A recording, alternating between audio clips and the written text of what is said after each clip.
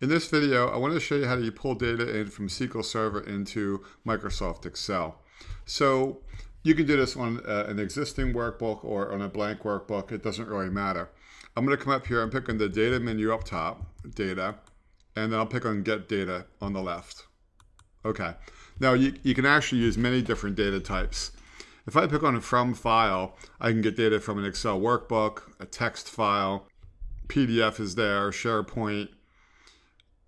If I pick on a from database, I see lots of other databases, including SQL Server. So I'll pick on SQL Server database at this time. On this window, it's looking for the server name and maybe even the database name. You will get that from your IT team, unless you know how to do it yourself. So I'm going to go to a different window here. I'm going to switch to my actual SQL Server that I have on this computer. All right, so I'm going to go over to the SQL Server window here. All right, then I'll pick on the word connect, and then the database engine. And then here I have the server name. So I'm going to copy that from this window, and I'll paste it into the Excel window. So I know how to do that. Maybe if you don't know how to do that, you would get that server name from your IT team and maybe the database name as well.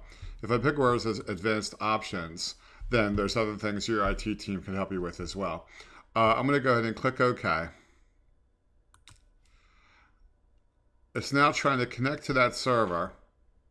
These are the databases on that server. So again, your IT team will tell you which databases are relevant for your needs. So I'm going to pick on this database, and I'll pick on this table, and I'll pick on load. And now that table is going to come right into Excel. Notice how it comes in as a formatted table. So then you can actually treat it like any other formatted table and make reports and charts from there and those kind of things. Now, what's interesting is that it's actually linked to the SQL Server database at this time.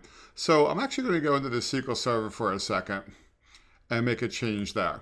So I'll pick on connect and actually connect to the database this time. I want to show that if I make a change here in the SQL Server, that the Excel spreadsheet can refresh as well.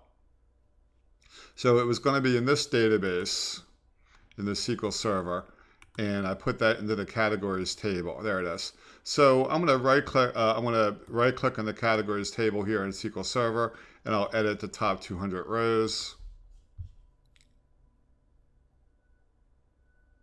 And I'm just going to make a quick change on this table. So let's say for dairy products, right now it says cheeses. I'll say cheeses and other dairy. Just to make a change here, okay? And I'm going to go ahead and if I go to a different record, that record has been saved. I'm going to close that window. All right. Now let's go back into Excel. So I have to tell this to refresh. A couple ways I can do that. If I pick in the data menu up above, data, then I can pick in the word refresh all. Then I can pick in the word refresh there. And then notice how it'll have the newest change to that table. Okay? So you can do a manual refresh like that. Let me show you how you can do an automatic refresh. Again, I'll pick in the data menu and then refresh all, and I'll pick on connection properties. Then you get this window. Here I can say refresh every so many minutes, and you can change the number of minutes, or refresh the data when opening up the file. So those are more of an automatic refresh.